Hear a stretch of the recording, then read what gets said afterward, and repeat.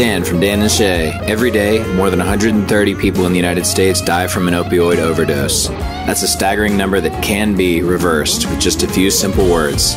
By talking, we can break the stigma and start the recovery. Join the movement and start a conversation. I'd spend 10,000 hours, 10,000. Find out more at findyourwords.org. Brought to you by Kaiser Permanente.